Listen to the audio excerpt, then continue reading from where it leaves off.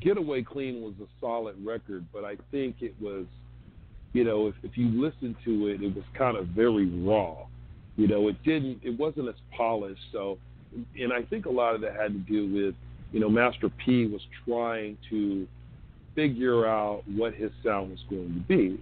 And he was always kind of trying to figure out what he wanted to be and how he wanted to be and what that sound was and what his moniker was going to be. And I think, with the different production and trying to have a different sound for each record to go on this album, I think it was kind of visionary, but at the same time didn't show, exactly the direction that was going to take place. So I think as you move from there to as you start getting into The Ghetto's Trying to Kill Me and you start getting into 99 Ways to Die, you're starting to hear a kind of its own sound. A variety of producers putting the records together, because you don't want to have one sound on an album. So a lot of times when you have multiple producers, you have a more national sounding record instead of a local sounding record. So Getaway Clean was, a solid record, but it was more of a local record.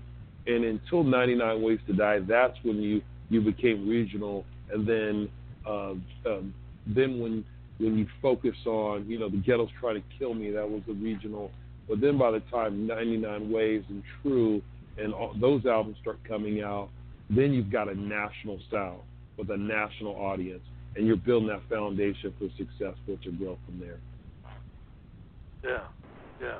We had, thanks to you, we had King George on the show. It was dope to actually chop it up with him because you never really get to hear from him anymore.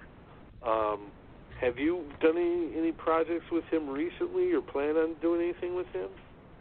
No, I mean, we haven't, I haven't done an album. The last album I did with King was that hit Billboard charts was the Hardest Hits 2000 album back in 2000.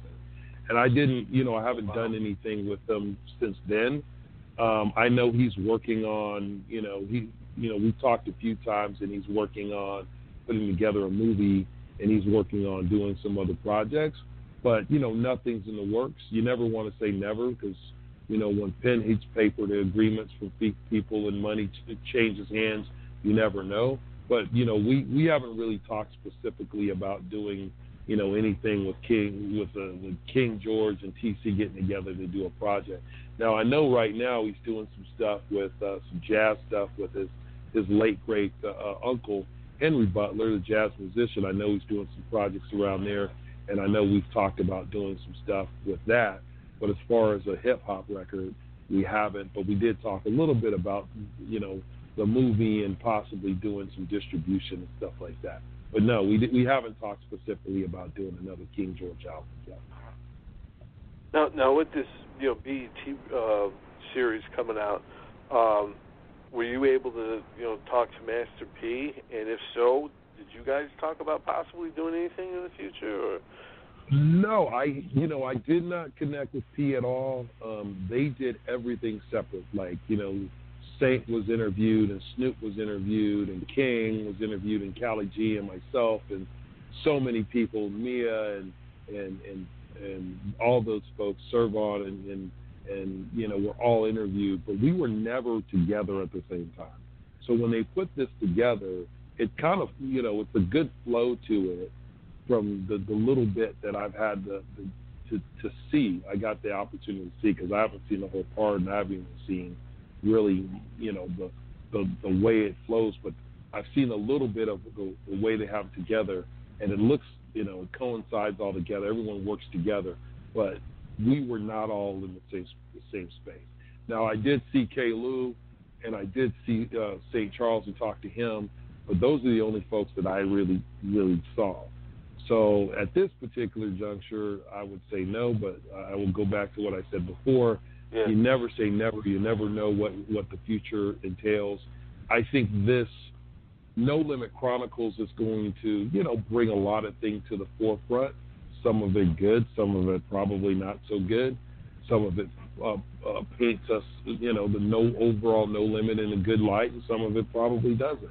And I think I think it's good to tell the story, and as long as we tell the story, there's going to be avenues such as your show and other shows for people to have conversations around what happened at No Limit, and maybe there are things I try to, every time I've been on your show or every time we've had a conversation, I feel like, I forgot to tell this story, or you bring out some information, or you ask me a question that gets me to talk about things that maybe I haven't thought about in a lot of years.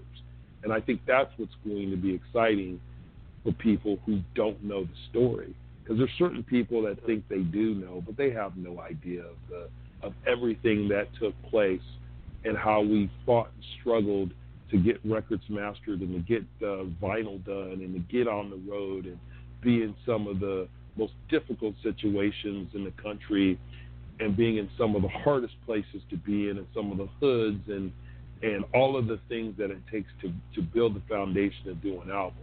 People are going to feel it and sense it, and I think it's important. And I think folks like Callie G and King George and St. Charles and as you talk, and K. Lou, and as you talk to these people who were all part of the success, it's good that everyone's going to be able to get an opportunity to tell their side of the story. And you never know how much of their side of the story is going to make it on screen, because sometimes there's just not enough time. I mean, it's great that there's 5-part series to this, but you probably could do a 20-part series of this thing and still not hit all the information and talk about all of the people that were behind the scenes. Because I know Sonia C is in the docuseries as well, and Mia X, Ricky Williams is on the show, and Snoop's on the show. So there's so many people from different angles that are going to kind of tell their part of the No Limit story and how they became a part of, what I would say changing history. Make sure to subscribe to the channel, hit the bell for notifications, like, comment, share. Also go over to UGSforlife.com, download the entire archive, and check out new episodes on Apple Podcasts and Blog Talk Radio.